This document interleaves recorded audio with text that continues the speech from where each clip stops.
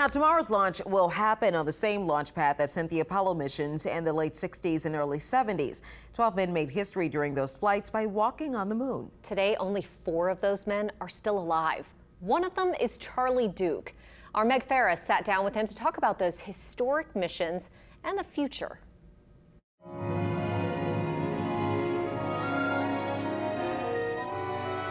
Hey, John, I'm going to take that sample, SCB number 2, my camera, and I'm heading home. Okay? Boy, is this fun. When your travels have taken you to the moon and back, literally, where do you travel for leisure? Well, Apollo 16 astronaut Charlie Duke meets with friend Ken Stage in Sportsman's Paradise. He likes to fish, I like to fish in Barataria Bay, and this is Joe's Landing. It's really a place to push out from, and so here we are. And Charlie Duke never goes back home to Texas empty-handed. With the help of charter captain Craig DeGrees and, of course, Mother Nature, he takes with him a catch that's out of this world. So before he went out to catch fish, we wanted to catch up with one of the only 4 moonwalkers left on planet Earth. And of course, while safely protecting the health of this American icon. You said you want to go back up. Well, I would, but NASA, you know, they're not, Elon Musk is not going to let me go, and at 85, I don't expect a phone call from NASA saying, suit up. Watching the recent SpaceX mission brought back memories of his 1972 return to Earth. Splashdown. Distance 5300 yards from expected flight. Sometimes you hit the water really, really hard, and that's why I call it crash down. My head was out of position. I was looking out the window on Apollo 16 when we hit the water, and my head went back like that and almost knocked me unconscious.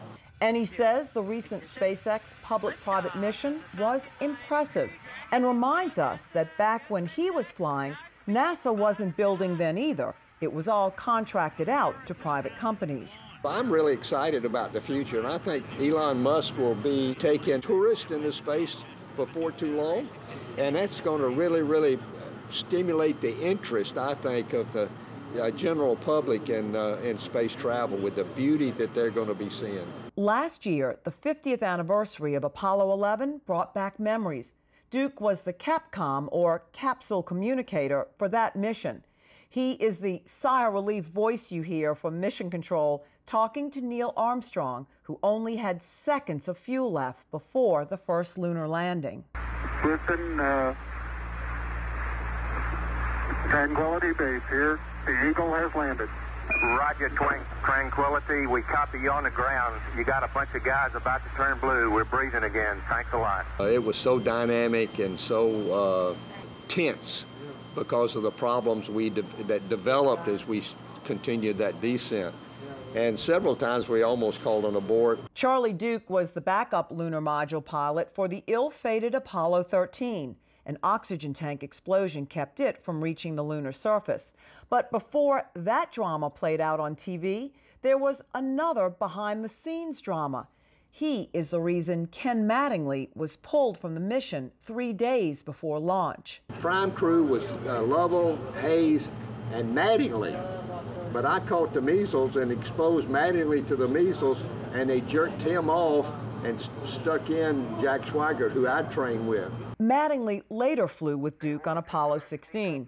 But Charlie was again at the center of some drama the day before that launch, too. He was in NASA quarantine. His identical twin brother was in town to watch the launch, staying at a Holiday Inn. He walks out of his room going towards the bar, and there's this NASA executive sitting there, and they called out the NASA quarters and said, "We saw Duke at the Holiday Inn." Well, no, sir, you didn't. He's standing right here. That's my twin brother you just met. So say hello to him. His name's Bill. And on the nearly 239,000-mile trip to the moon, he turned on a country music cassette a DJ friend recorded for him.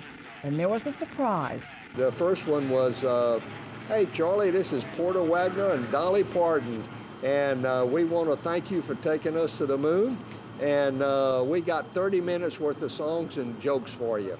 And so the whole show was just for us. He reminds us that our cell phones today have 800,000 times more memory than his Apollo spacecraft. And as he autographs his landing spot on a moon globe for a baby boomer fan, Nancy, he reacts to the Pentagon recently releasing videos of UFOs that defy physics as we know it. And I don't believe we're being visited by civilizations from out there hundreds of thousands of light years away. I'm convinced that God is a creator, has created life here on Earth, and if he created life out there on another planet, he hadn't told anybody about it. Meg Farris, Eyewitness News. Tomorrow's SpaceX launch is set for 6:49 p.m. our time. The Crew Dragon is scheduled to dock at the space station at 3:20 Sunday morning. Always exciting.